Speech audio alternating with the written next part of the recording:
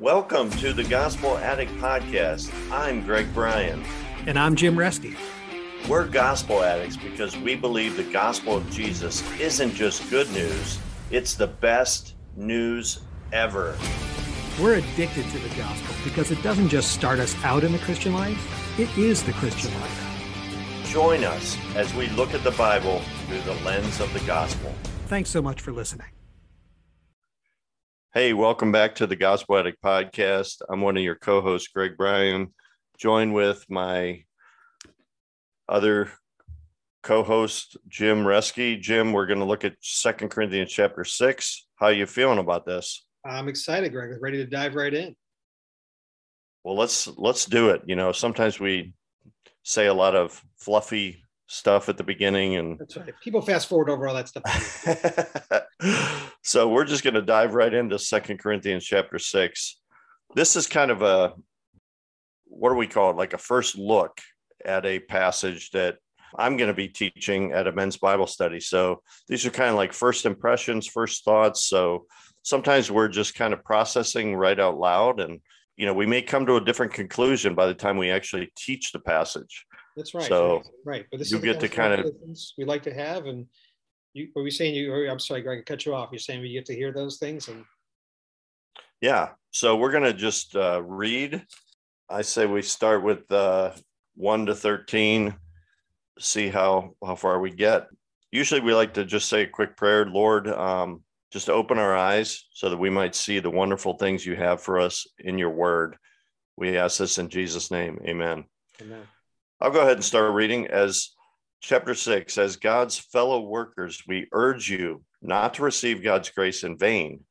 For he says, in the time of my favor, I heard you, and in the day of salvation, I helped you. I tell you, now is the time of God's favor. Now is the day of salvation. We put no stumbling block in anyone's path so that our ministry will not be discredited. Rather, as servants of God, we commend ourselves in every way, in great endurance, in troubles, hardships, and distresses, in beatings, imprisonments, and riots, in hard work, sleepless nights, and hunger, in purity, understanding, patience, and kindness, in the Holy Spirit, and in sincere love, in truthful speech, and in the power of God, with weapons of righteousness in the right hand and in the left, through glory and dishonor, bad report and good report, genuine yet regarded as impostors, known yet regarded as unknown, dying yet we live on, beaten yet not killed, sorrowful yet always rejoicing, poor yet making many rich, having nothing and yet possessing everything. We have spoken freely to you, Corinthians, and opened wide our hearts to you. We are not withholding our affection from you, but you are withholding yours from us. As a fair exchange, I speak to you as my children. Open wide your hearts also. What are your first impressions of this? Well, so I do think this is a little continuation, it seems, of Paul kind of defending himself. It's interesting because we think now if someone sounds defensive, it's a sign of weakness or it's a bad thing. Oh, if you're just sounding defensive, and you shouldn't do that. It's somehow untoward, it's impolite, or it's a bad reflection on you if you sound defensive. So you almost don't want to say Paul's sounding defensive, but he's kind of defending himself. He is defending himself. He's comparing himself to these fake apostles that the Corinthians have become enamored with. And it feels like a little bit, I don't know, in the US we have these, some real history of televangelists that have these ministries, and they're still around, who are become extremely wealthy, and oftentimes because they preach a gospel that is called the prosperity gospel. God wants you to go first class. God wants you to have many, many blessings. All you have to do is give to my ministry, and God's going to rain blessings on your head. And some of those people are very slick. Some of them are very popular. They have a huge following. They fly in private jets and live in great houses, and they're very, very, very successful. And I think that I'm just picturing as I'm reading this, Greg, that the Corinthians were really enamored with people like that, and they said these guys have it going on. They are, and they're extremely successful. They're great speakers, and they're smooth talkers, and they're telling me the kind of things I like to hear. And then Paul comes around, and Paul is always, he's homeless, for crying out loud. He's always wandering and he's suffering, and it's not successful at all. If God was really with Paul, he'd be blessing his ministry, right? And he wouldn't have these hardships, and he'd be living. I mean, and I think Paul's just taking that head on and saying, you have no idea what apostleship is like. We suffer all kinds of hardship for you, for your sake, right? I think that's why, again, at the end, he says, we are great fond affection for you. We would like that. We'd like that to be reciprocated. You're withholding your affection from us. Anyway, that's my first thought, and I didn't mean to go on for too long there, Greg. But what do you think? First of all, let me just make a note here that he starts out like in verse 3. He says, "We." So is he? He's saying we. It's just not Paul. He's not saying I. Right. So this must, this must include Timothy, because verse 1 of chapter 1 of 2 Corinthians, Paul, an apostle of Christ Jesus by the will of God, and Timothy, our brother. Yeah. We must be referring to, they also were doing the same, they were treating Timothy in the same way. Yeah, interesting. But it definitely seems like definitely seems a little defensive here. Basically, hey, we're not withholding our affection from you, but you're withholding it from us. Yeah. And he's pleading with them to open wide their hearts also. Yeah, absolutely. But it's drawing such a contrast between a Christ-like way of life and that kind of, the kind of successful life that the Corinthians were enamored with, the Corinthians liked, and that they saw as evidence of God's blessing, apparently, right? And Paul's like, Timothy and I are involved in real, true ministry, and we're doing, hard work, sleepless nights and hunger, imprisonments, riots, beatings. Like, we're suffering all these things. That's not evidence that God isn't with us. It's evidence that this is the Christian way of life. In other words, this is the way of life that we these are the things that we are willing to put up with in order to reach the world with the gospel, right? What do you think about verse 1? Because it's a fascinating verse. As God's fellow workers, we urge you not to receive God's grace in vain. Oh, yeah, look at that. What's he referring to? Is that like because they receive God's grace, but then they've fallen back into works, or kind of like we've talked about, they maybe started out by grace, but then fell back into works righteousness? Well, if what you're saying, they were Judaizers, right? They're definitely fallen astray and gone into that kind of legalism, that kind of works righteousness, right? That's my understanding. Yeah. So if they, right. So they had genuine faith, when they started, but now they're following the false teachers and the wrong teachers. Then it's definitely going to stunt their Christian growth, right? They're going to go astray. I like this, though. In the time of my favor, I heard you. In the day of salvation, I helped you. Now is the time of God's favor. Now is the day of salvation. Wake up, right? Wake up before it's too late. You really go down the wrong path and follow these false teachers. Yeah, I like it. I just think that how we think of being defensive as being distasteful somehow, but in verse 4 he says, as servants of God, we commend ourselves in every way. But the way he's doing it is with troubles, hardships, and distresses, and not bragging. What he's bragging about is like all these weaknesses, right? What does it mean, though? What does it mean to receive God's grace in vain? It means to receive the goodness and favor of God, yet to hinder the work of grace in one's life. It means to receive the favor of God and to fall and to fail in what Paul spoke of in 1 Corinthians 15:10. But by the grace of God, I am what I am, and his grace towards me was not in vain, but I labored more abundantly than they all, yet not I, but the grace of God, which was with me. Think about the parable of the sower, Greg, right? So some seed falls on the different types of soil, and some sprouts up quickly and fades away in the heat of the sun, and right, some falls on rocky soil. So people receive the grace of God, but it doesn't always take root, and some people don't never grow in Christ, never go very far in the Christian life, or troubles and tribulations come and they fall away, right?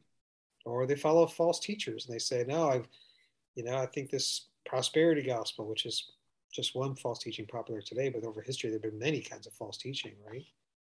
Is this referring to, though, the struggle that, we seem to all have? Like, okay, whose responsibility is it? Do I do it or does God do it? Mm-hmm. Do we rely on him, or do we work out our salvation in fear and trembling? I wonder if this is what he's talking about. To me, it's like my initial thought on this is that when he says, I urge you not to receive God's grace in vain, they received God's grace when Paul first preached to them. Yep. And they came to know Jesus and their lives were changed. Yep. And the question is, it's how they've been doing since that time that they've somehow fallen back. To receive it in vain would be to basically end up in worse shape than had you not received it, which to me is almost to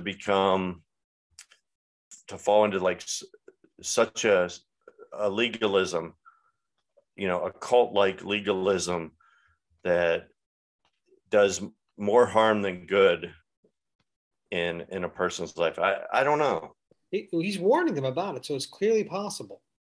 It's clearly possible to receive God's grace in vain.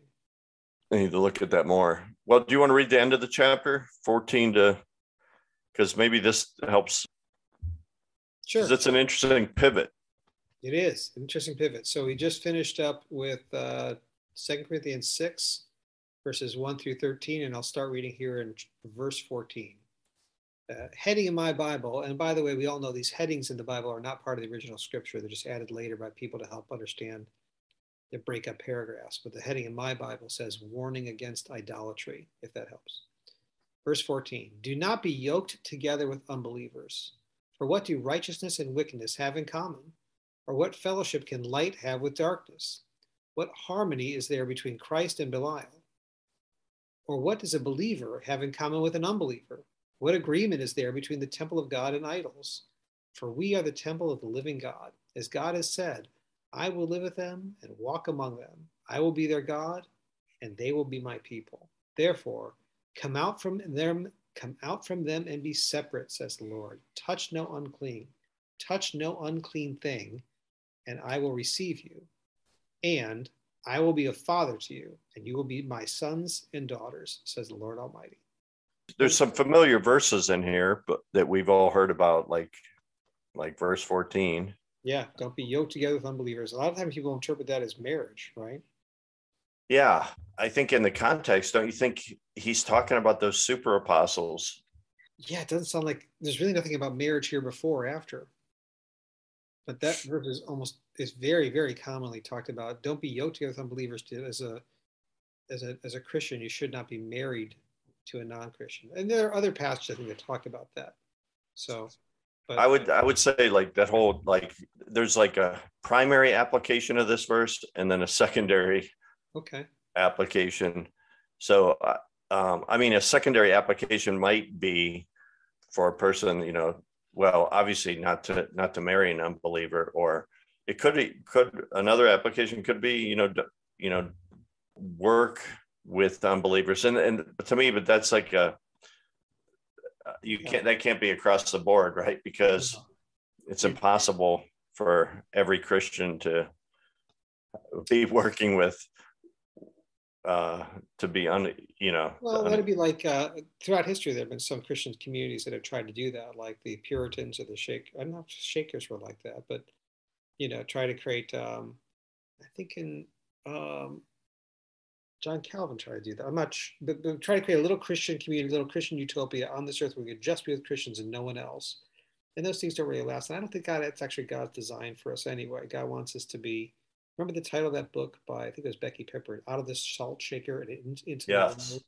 right? So not just Christians staying in the salt shaker, all together, clustered together. I think God wants us to be through the world. Certainly that's where Paul lived his life. He didn't say, I'm just going to stay here with the other Christians in Jerusalem. He was, around the world spreading the gospel. But in this context, I think it is talking about those other super apostles, the other false teachers. Don't be yoked together with those unbelievers. What do righteousness and wickedness have in common? This makes me think of Romans 12:2, which talks about don't be conformed to this world, but be transformed by the renewing of your mind. And the idea is that, like, how often do we let the worldly thinking, how often does it creep into a church or a ministry?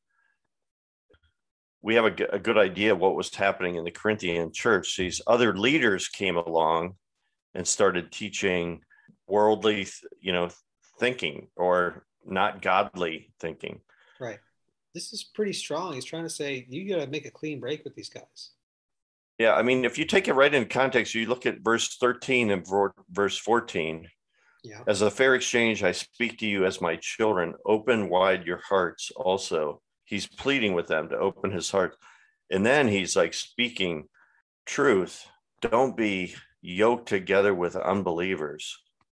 I think he's calling out these super apostles, calling them unbelievers.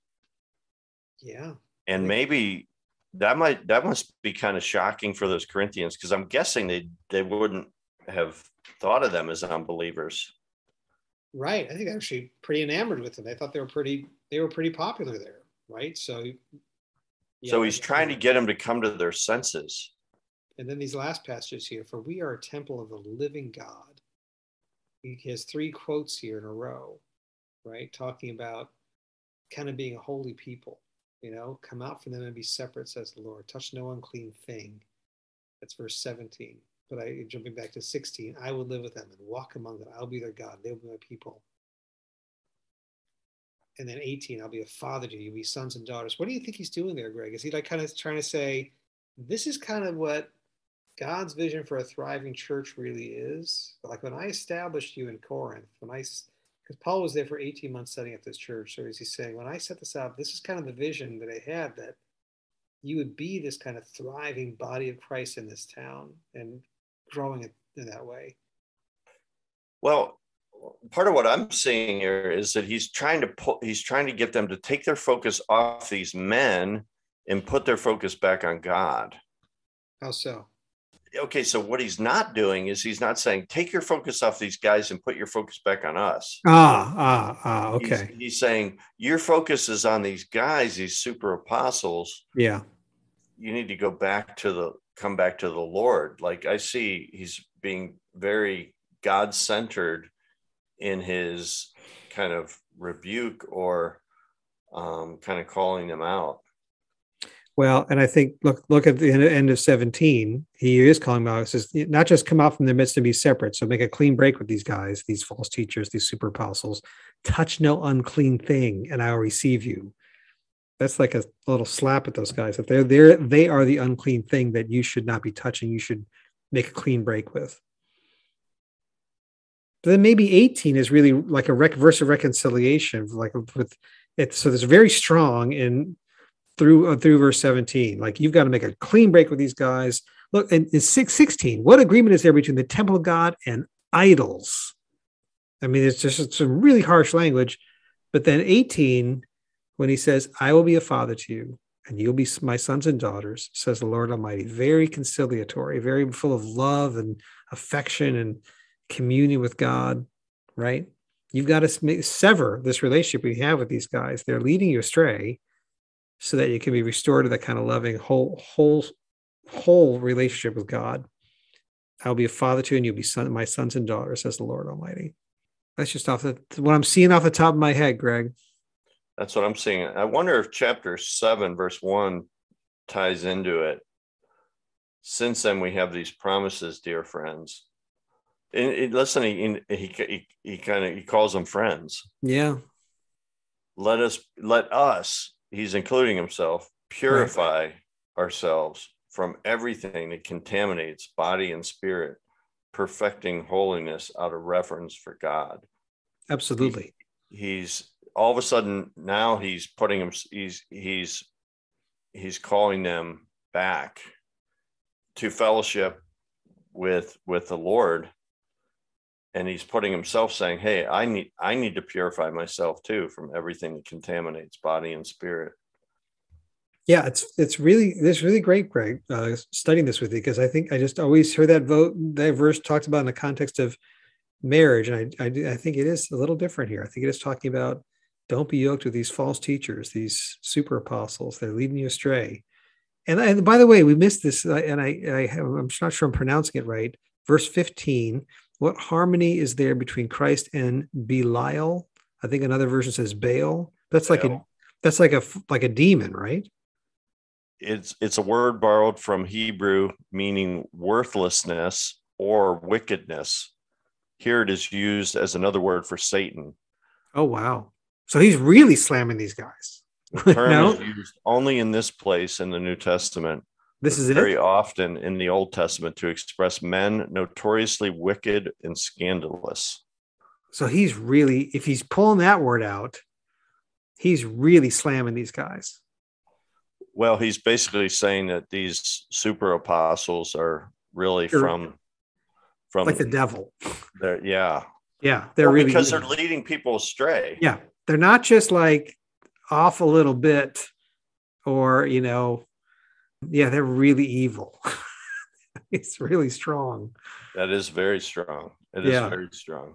He's deeply, deeply concerned. Well, this is lessons for us today, Greg. It's it's easy to get enamored with super successful, slick preachers, and we talked about before, and lots of times in Christianity, Christian leaders start to rank themselves by how big their churches are and how big they're successful their ministry is, and that is definitely not what Paul says we should be seeking after here.